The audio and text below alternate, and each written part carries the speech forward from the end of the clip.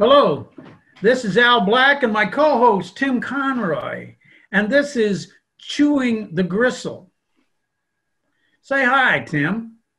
Hey man, how you doing, Al? My I'm brother. doing great. Our guest today is the poet Clifford Brooks. Clifford Brooks is the founder of the Southern Collective Experience and editor-in-chief of the Blue Mountain Review. He hosts Dante's Old South on NPR WUTC and This Business of Music and Poetry.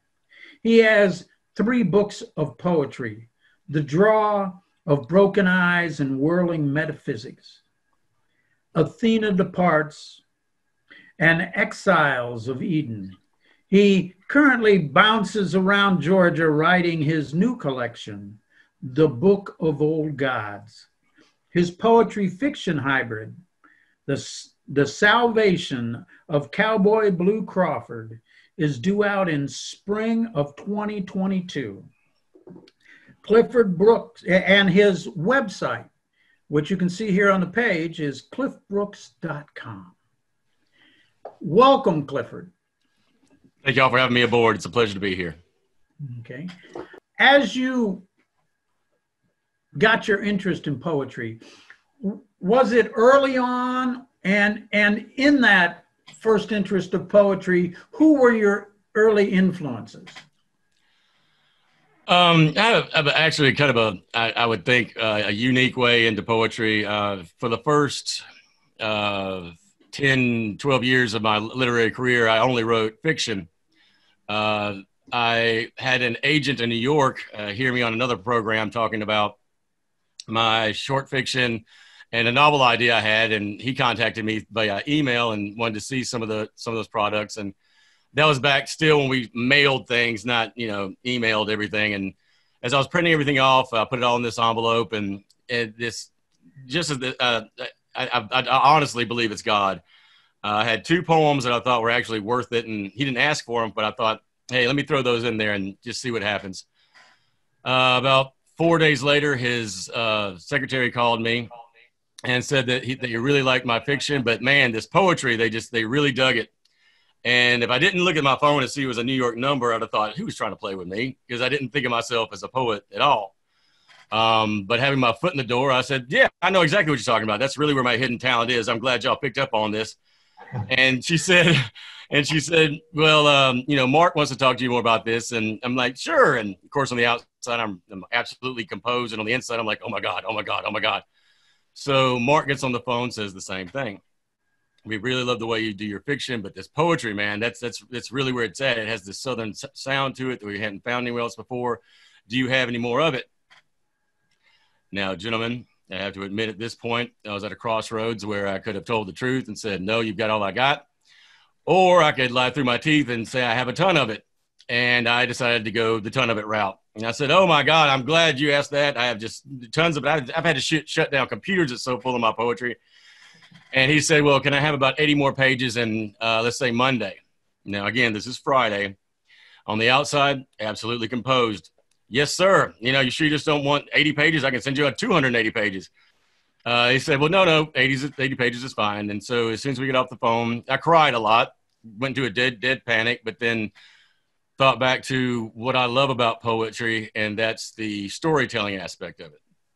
I like the accessibility of it. I like the ability to have some elasticity in there, and that the one reading can get into it, maybe see their own life in it.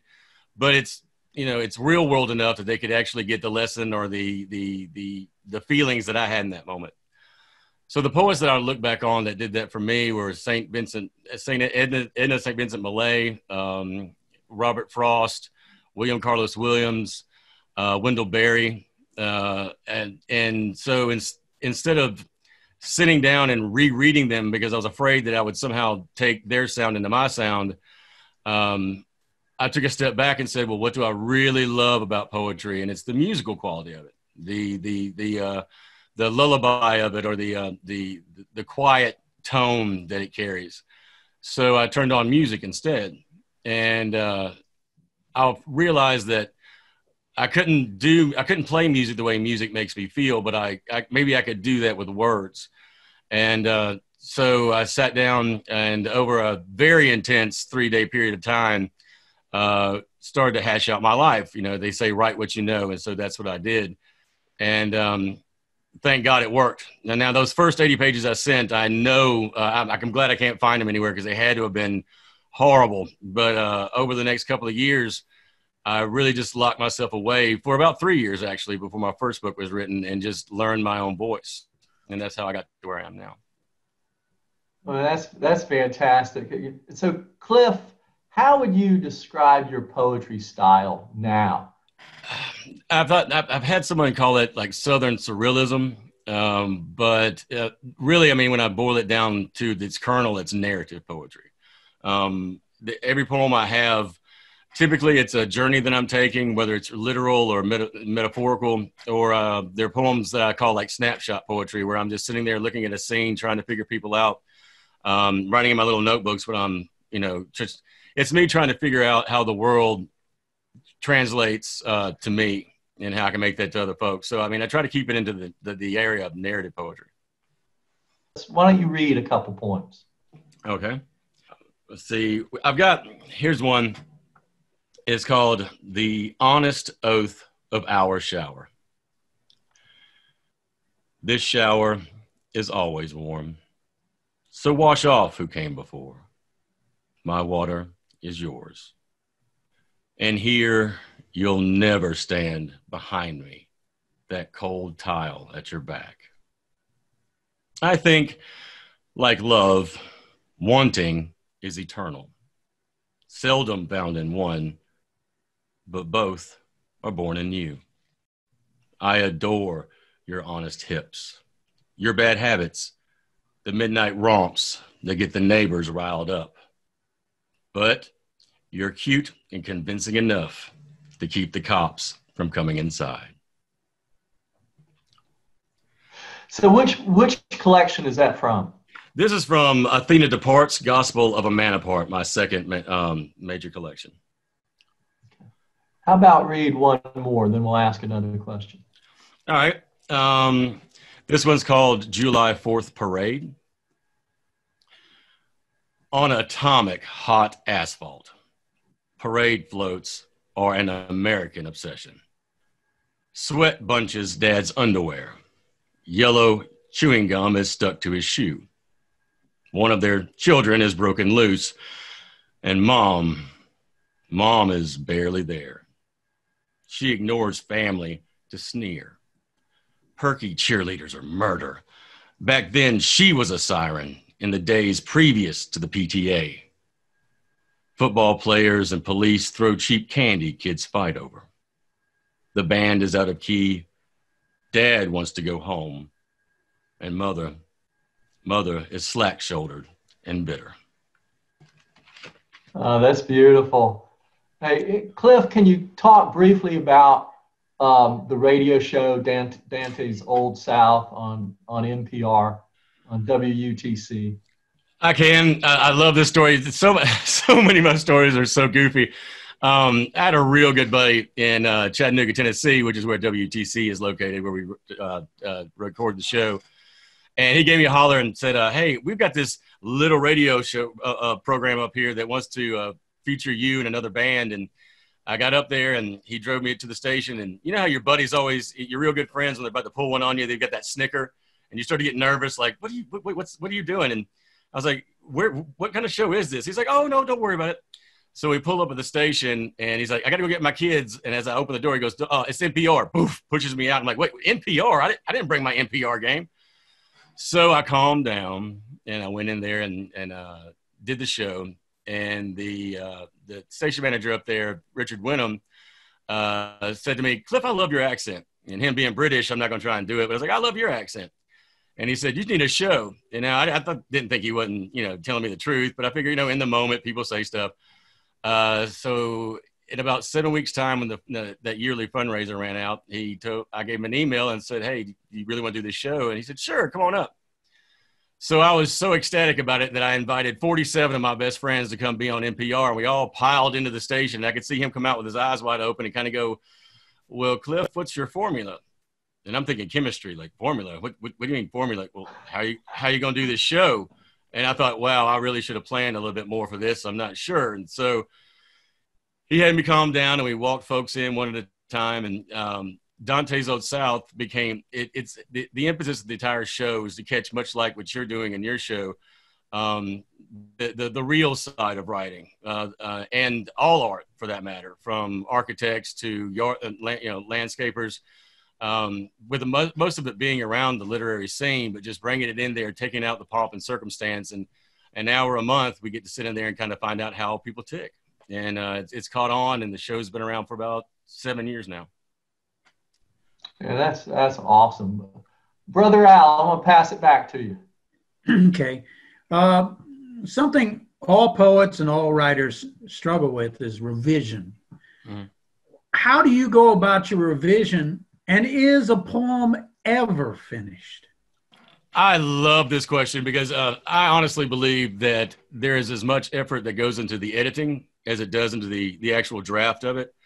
There are two camps, as there are two roads and everything. There are those who believe that the muse touches them and they put it on the page and it's finished. And maybe that's true. I wish I had that gift, but no, I don't. I mean, because honestly, I find out that I figure out more about myself as I go line by line by line by line. Larry Fagan, one of my favorite editors, had me in my early career sit down and write poems with only monosyllabic words. And what that made me do is it made me very aware of the sound of each line. And being a huge, like I said, the reason I write poetry truly is because I want to emulate what music does for me on the page. Musicality is in balance is critical for me. So I'll sit down and that muse will hit me, and I'll write that poem out without trying to edit it, because I'll never finish it if I do it in time. Let it cool off for a couple of days, maybe a couple of weeks, and then come back and do that line by line edit. I don't consider it ever done, to answer that question. Like, I always feel like, when I read it like years later, like, oh, I could have done better. But reading it out loud is the last stage of the whole production process for me, to where I can actually hear it out loud, catching those little hiccups or where the line could be better. And then knowing that I'm never going to be completely happy with it, but when I do get a contentment that sound is where I want it to be, I'll leave it alone. Huh. So what poets are you reading, and who's really fueling and driving your imagination right now? I love Robert Pinsky. I love everything that Robert Pinsky does. Melissa Studdard is another huge mover and shaker in my life. I love Jericho Brown's work more than I can explain. Elizabeth Browning is one of my new favorites. Robert Frost, like I said, I think that Robert Frost is still grossly underappreciated, especially some of his greater works like Home Burial, poems like that are just so soaked in real world emotion that you can't really get out of them. That's really what drives me now. Wonderful. Jericho Brown is and he's just, it's just, when you find somebody that's like a literary hero, then they end up being a fantastic person too. They just, I'm not going to call out any other poets, but I'm not one of those who can, and I'm not being judgmental either, but when somebody has been an epic jerk their whole life to everybody, it's hard for me to divorce the person from their work and appreciate that when I know how cruel they've been, or, it's something like that. So when like Jericho Brown is just one of the most giving people, and I've met him several times, that just, they want to help other poets get along. And that just means so much to me, because when we close ourselves off from each other and don't want to share secrets, or, when we want to become, get kind of when we become more ego than poet, I think that our art is lost. Okay. Can you share a couple more pieces with us? I sure can. I have, this is from my first book, The Draw Broken Eyes and Whirling Metaphysics, and it's called Unburdened. Wisteria winds its way up the colonnades of my family's ancient home. Easing past noon, I'm lost in my mind here, clearly with her. I want to think on our emigre status. She hears my heartbeat. Great uncle's roses unfurl. Across the street, bells ring hymns. Now they toll 6. The bells are innocuous, for we expect no borrowed time. Wonderful. Wonderfully done. Thank you, sir. I've got another one here called from the same book called Orchid Incident. Evidence of a wicked man is in this woman's bath. Her lover's been long kicked out. She can be seen through one window. Condensation obscures her. A leg crests, then stretches forward. A bottle of rum, one orchid on a silver tray. Shot glass thrown back 3 times. Beneath a bare bulb, she hums as Strauss conducts Metamorphosen. Wound around her ankle is a green dragon tattoo. That's great. Cliff, let me ask you to give advice to the emerging poet about working through mediocrity, trying to get better, sending stuff off that gets rejected, working to the point where you start achieving success. All those stages. Give some tips to the poet working through that process. Well, first off, I hear, and of course, I mean, I'm in the same boat. Nobody likes to have their work rejected, but then I think that word rejection is so hardcore. I mean, unless you're actually dating this magazine, I don't see how you could be rejected. It's such a hardcore word. It's like, I have been rejected. Your work has been passed on, and the first thing that you need to realize is that you don't know who's doing the judging, and don't take it personally. It may be that magazine is full, that issue, or perhaps the person sitting in as editor, you don't know what taste they have. To really find out who you are as a poet, you have to get out of your own head. You can't really create in a bubble. And what I mean by that is, I did that early in my career, where I'd fumble around in the dark, and I didn't have a writing group with me. And where that helped me is that it allowed me in real time to develop that poetic voice, that when, no matter what it is, someone can read it, and it's not that it sounds the same, but they can almost feel you in there. They can know that that's you. And that's just the constant practice of it. And you'll have many 4 a.m. moments where you'll be looking at yourself going, my God, why did I devote myself to this art? And it's never going to give back to me. And I think those moments are crucial, because you have to, really look at your reflection and say, because this is what I was meant to do. Finding a critique group that is on the same page, that have members in there with more talent, that have more years on you than you, that are kind to you in their critiquing. That is a huge step in feeling secure in yourself. Not that somebody has to tell you that you're good, but just to give your work to those that you respect, and they say, hey, I see what you're doing here. Keep that up. Be open to criticism. If you want to go into a room and hear just that you're a genius, then you might be in the wrong profession. If you can't take any kind of criticism whatsoever, it's going to be a lonely life. And as you begin to find that success, and you begin to really get those big magazines that you love that accept your work, and you get that tingle of, this is it, I'm starting to make it. Don't let your head get too big. Have that same group around you that's helping you write, that once you say, I'm perfect at this, they'll go, no, you're not. Now come to your house and beat your head in. If not literally, but they'll keep you, they keep that dreadful ego in check. Find out what works for you as far as a writing schedule. Sometimes the best times to write are when you don't feel like writing at all, because there's something bugging you so bad that it's starting to clamp down on your creative process.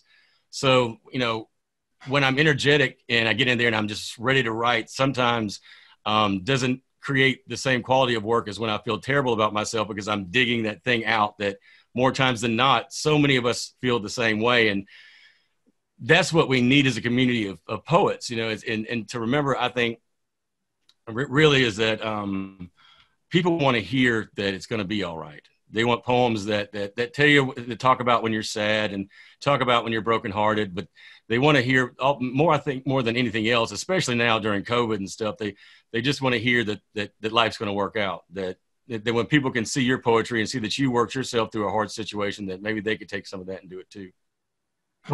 Let me ask you to talk a little bit about your role at the Blue Mountain Review. The Blue Mountain Review next month will be 7 years old, and when my company, the Southern Collective Experience, was founded, one of the first things that the core of our group did was suggest creating a literary magazine. I have never been in the game of wanting to come in and changed all the rules, but I did want to create a magazine, just like what I see here on your show and on Dante's Old South. That same feeling where we have a component of it where people can go online and submit their short stories and poetry in all genres of literature, actually. And we have a team of editors that do that. But then going out and finding those up and coming poets, and then talking to some of those big names that haven't been asked some of the questions they've always wanted to be asked. So we made it a hybrid magazine where we have, literary, where we have interviews with, like I said, just with the radio show. We will go find anybody who's doing their career well and doing it with joy, because to me, that's the highest form of art. And then sharing that information. That's our biggest point, is not like asking these folks the same questions they've heard and had to answer 1,000 times, but get into the practical side of things. Like, how did you get over this change in COVID? How did you get past those moments of deep doubt and personal feelings of failure? And I believe that honestly is what's made the magazine catch on so fast, so quickly, is that we want to make art human again, and not something that's unattainable and too far away to grasp. Yeah, I think it's a fabulous online magazine, and I encourage people to take advantage and submit to it. Yes. And submissions are always open. And again, like, with our editors, I mean, you can also, you'll know exactly who's looking at your work to go look at their career. And, again, kind of make those real world connections. Brother Al. Yeah. So a lot of what we're doing is with this interview program is our target is the poet. Now, emerging poets and established poets, to see what other people in their craft are doing. Do you have practices or books that you would recommend to a poet? On Writing by Stephen King. I think that's one of the first ones that I read that I'm like, this is absolutely useful. I think the rule that sticks out that he put down that's gospel is that write it and then cut it by half. And he's talking about fiction, but I think it goes for poetry just as well. Robert Bly's Leaping Poetry is probably, as far as poetry is concerned, the one book that's done the most for me and that I would suggest to anybody. Whereas On Writing was far more of the technical side of things. Bly is as well with Leaping Poetry, but Leaping Poetry kind of imbues that magic quality where you don't need to be so literal, and for me, it helped me, make those leaps and how I describe things that adds a whimsy to the poetry where sometimes it could be too heavy. Hey, Cliff, let's dig into the craft a bit. Your craft, how important is family, is faith, your geography to your poems? Those are, I don't know how you do this, if maybe you knew off the top, those are the three most important things to me. It's, the idea of poetry, how I capture that's a big deal. I mean, again, because in some of my poems, I'll write how I get creative, but my family is what moves me. I've not had the most fantastic love life, so my family has always been there, and that's what I try to capture in my poetry. In my first book, again, like I touched on some of those, but in my second book, getting more of the poetry road beneath me and experience beneath me, I felt that I was able to tackle some of these big feelings about my family, and to me, they're some of my favorite ones. Faith, the Lord, I never get preachy. I think that puts people off immediately, that when they feel like you're talking to them from the pulpit. I always talk about how faith has made me a better person. And in the last 2 years, I've invested myself in my faith, and I've seen it increase everything positive in my life. And so I try to find a new way to explain that to folks, that maybe make them not, want to choose my faith, but maybe consider their own faith and how they feel about that. And maybe they should take another look at, how they live their lives. In terms of poetic elements that you tend to use in your poetry, what are the ones you tend to use and what are the ones you tend to avoid? Cliche. I have a poem. I'm an alcoholic, and I wrote the poem in a very sing-songy kind of. I use a lot of interior rhyme. I feel like it helps the reader pull across. But in this poem, I stuck to an end rhyme, kind of what you would like what a parent would read. Like again, in a lullaby that kind of tricks the person into this harmony that's real melodic and very happy. But what I'm talking about is dour and hard and difficult. It's as much for me to put that on paper, because when I decided to face that and decided to make that known to the world, I didn't want to scare them away, because for anybody in this battle, I wanted them to feel safe in the poem, and those who don't know anything about it to be able to also connect to it. So really staying away from cliches, staying away from shock jock type of language. I think that, I do have swear words in my poetry. I have some great editors, but I always let my mom read it last, so that, anything sounds too ugly, she'd be like, baby, come on now, better words than that. But so, and not doing the angry blaming game, and that's what a lot of people read in poetry and what can typically push people away. So what I try to do is to stay true to form and not try to fall back on what's sticky or what's popular right now, because people are going to be disengaged from it because it's not true. I dig that. The best poetry, the best voices are authentic.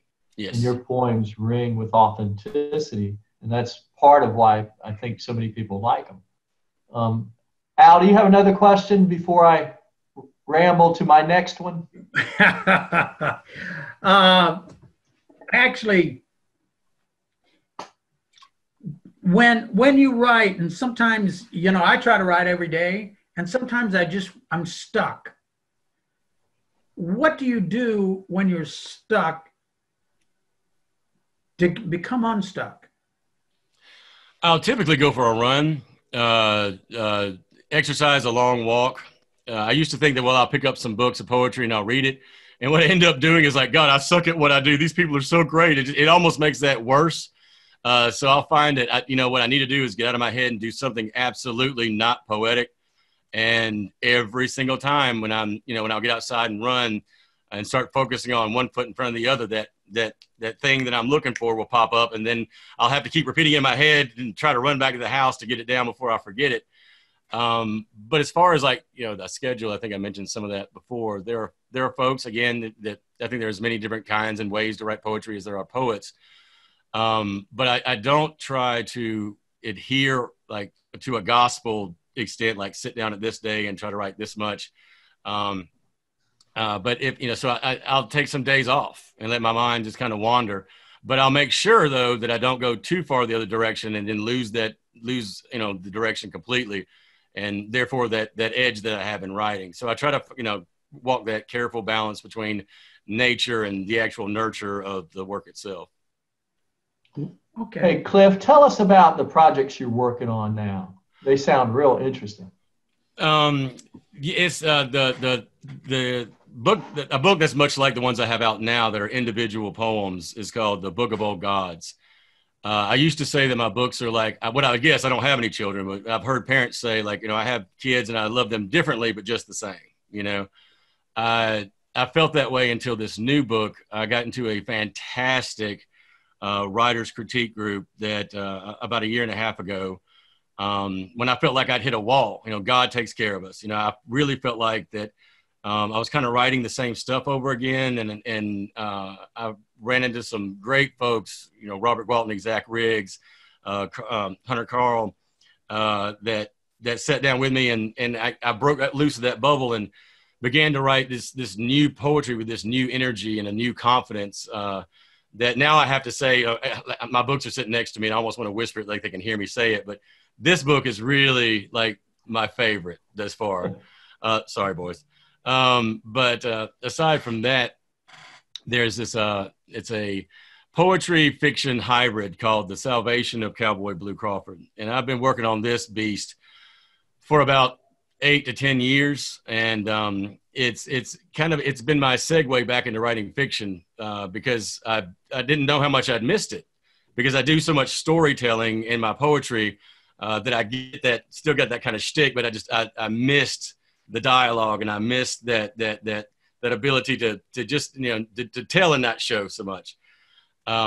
What I did notice, and I'll throw this as a side note, I used to laugh at people that said, to be a better fiction writer, you should try studying poetry for a while.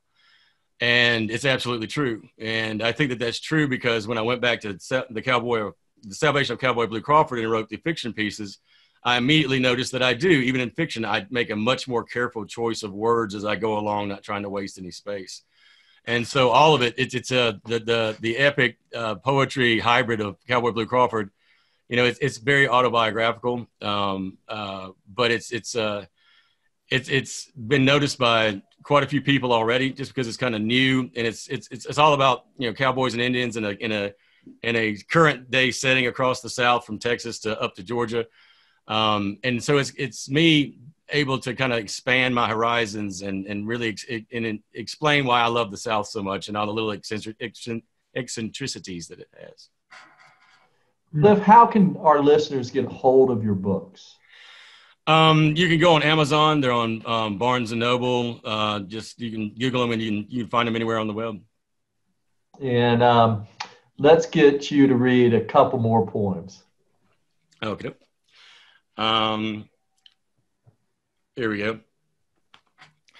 Written during a seminar. I awoke untied from the earth. Silence is tenuous at 6 a.m. Children are louder than garbage men. My drive to the office is a brick to the brain. Work is there, but I am a stone. Half listening to the business of business, it's lost.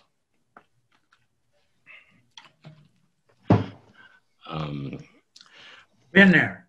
Yes, and that's what I worked with defects and social services for 10 years, and I've got a lot of those, office sitting, I would rather be anywhere else kind of ideas. Here's one about my family home called 3 Nights at the Plantation. At 11 years old, my great aunt gave me coffee.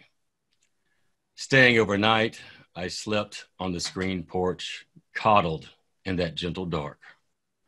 Waking, breakfast, it felt like the life of a prince. Extracurricular criminals, we plotted on leather couches, smoked where Civil War soldiers once stood. An unmentionable evening made from semi-automatic weapons and Maker's Mark. A blue lady filters through, then saunters across the room. Dead come here. A house breathing, an unfeeling brick speaks at night. Ghosts watch us sleep and whisper gibberish. That's awesome. Thank you. Yes, the subconscious whispers all the time. That's wonderful. All the time. All the time. Yes, sir. So we want to thank you. And this is Clifford Brooks. He's a wonderful poet. He's also the host of Dante's Old South on NPR at WUTC. And if you like what you're hearing, I'm sure if you tune into his program, you'll hear even more of this. So thank you, Clifford. Thank you. Thank you for having me.